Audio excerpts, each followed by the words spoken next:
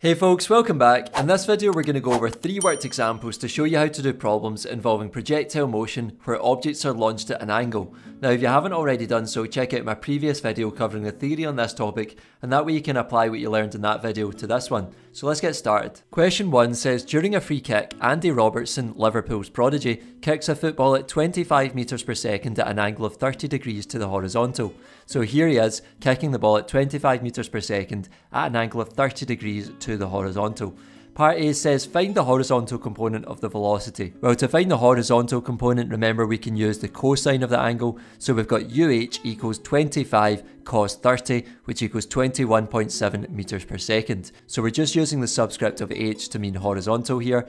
And part B says to find the vertical component of the velocity. So remember, to find this vertical component, we can use sine. So we've got, for the vertical component, uv equals 25 sine 30, which equals 12.5 metres per second. And here we're just using a subscript v to mean vertical. Part C says, how far along the pitch does the ball travel? So that's the range of the ball, or the horizontal distance travelled. And if we look back at the picture, we can see we've got a full projectile there, and we want to find this horizontal distance, this range here. Remember from the theory video that just like for projectiles launched horizontally, we need to treat the horizontal and vertical motion of the ball separately here. So to find the total time of flight, we first need to calculate the time to reach the maximum height. So we're going to start by considering the vertical motion of the ball. So writing down so that we don't know the displacement vertically, we know that u is 12.5 metres per second because that was uv, the vertical component of the initial velocity, which we calculated in part A. The final vertical velocity v is 0 metres per second because the ball will come to a stop eventually. The acceleration due to gravity a is minus 9.8 metres per second squared,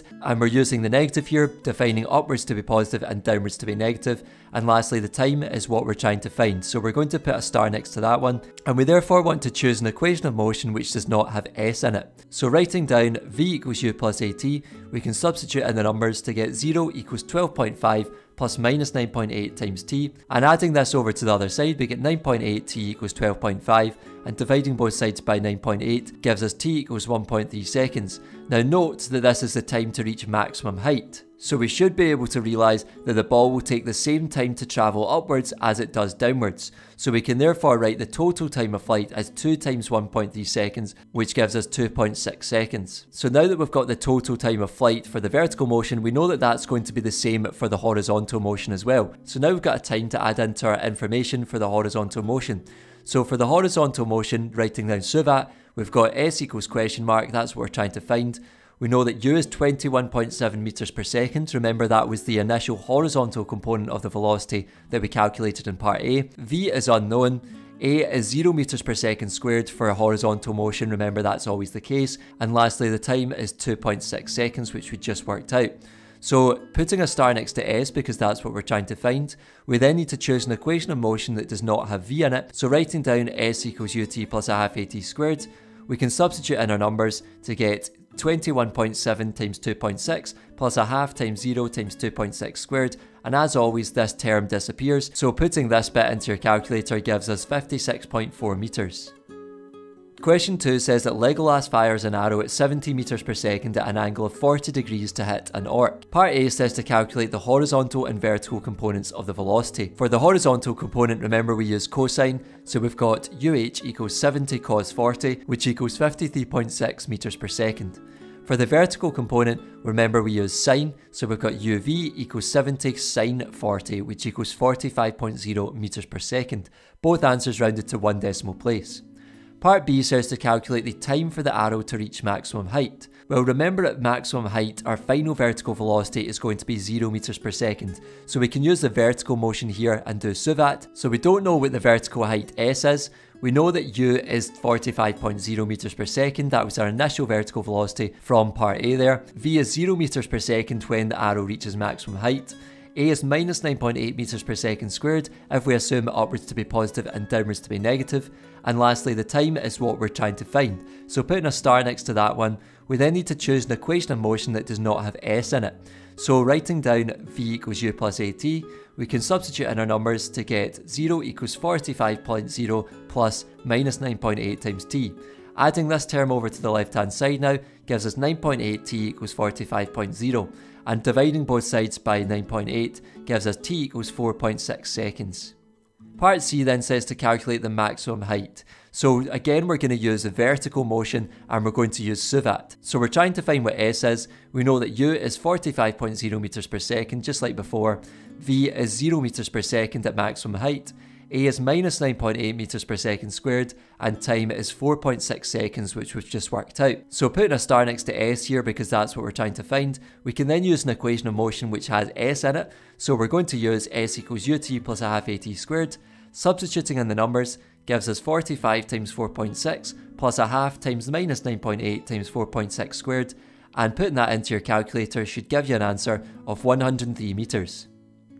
Part D says to calculate the total time of flight. Well, remember what we calculated in Part B was 4.6 seconds, and that was the time to reach the maximum height. So we need to realise that the second half of the projectile's motion is going to be identical but just in the opposite direction, so the projectile is going to take the same time to fall as it does to get up to its maximum height. So we can say that the total time of flight is equal to 2 times 4.6, which equals 9.2 seconds. Lastly, part E says to calculate the range of the arrow. So remember that is the horizontal distance travelled by the arrow. So we're going to use the horizontal motion here and we're going to use suvat. So we're trying to find what S is. We know the initial horizontal velocity is 53.6 meters per second. We calculated that in part A. We don't know what V is. We know that A is always 0 meters per second squared for the horizontal motion for the projectile, and the time is 9.2 seconds for the total time of flight. So putting a star next to S because that's what we're trying to find, we then need to choose an equation of motion that does not have V in it. So we can write down S equals ut plus a half at squared. Substituting in our numbers, we get 53.6 times 9.2 plus a half times 0 times 9.2 squared. Again, this term just disappears because we've got the times by 0. And so putting this into your calculator, we get 493 meters. Lastly, question 3 says that a young fill the power tailor stands 2.6 meters from a dartboard, the centre of which is in line with his dart.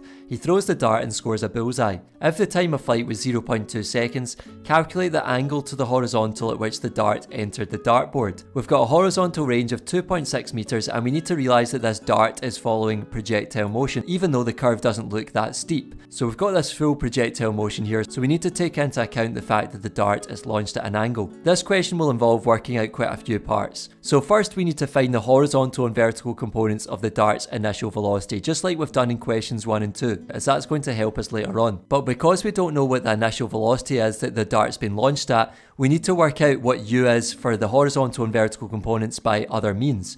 So we can use suvat to do that. So for the horizontal component, first of all, using suvat, we know that S is 2.6 meters horizontally. We don't know what u is. We also don't know what v is.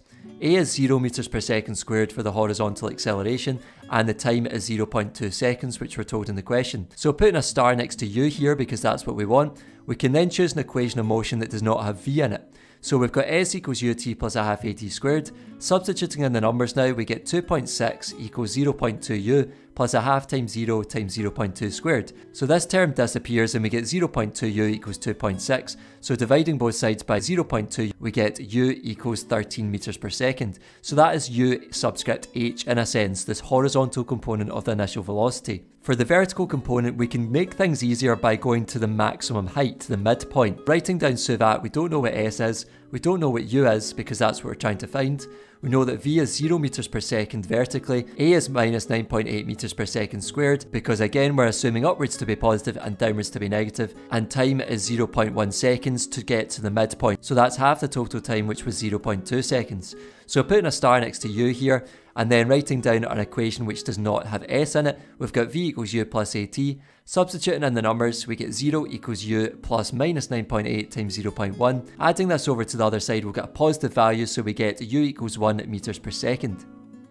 Now, because we're trying to work out the angle that the dart makes with the dartboard, we need to work out what the resultant velocity is using the two velocity vectors, the horizontal and vertical components. So we can sketch this first of all to help us understand what's going on. So if this is the resultant velocity u of the dart to begin with, we now know the two components. So we know the horizontal component uh is 13 meters per second and the vertical component uv is 1 meter per second. So now what we need to do is add these vectors nose to tail. So doing that, we've got our horizontal component, which we can label as A at 13 meters per second, and then we've got our vertical component, which we can label b, at 1 meter per second. And drawing our resultant vector, we've got the 2 arrows on it there to show it's the resultant vector and make it different to the other 2, and we can call that magnitude c, which is unknown. So if we're trying to find the magnitude of that vector, we can just use Pythagoras. So we get c squared equals a squared plus b squared equals 13 squared plus 1 squared, which equals 170, and to get c on its own, we square root both sides to get c equals root 170, which equals 13 meters per second. So notice that the 1 hasn't really affected the 13 value here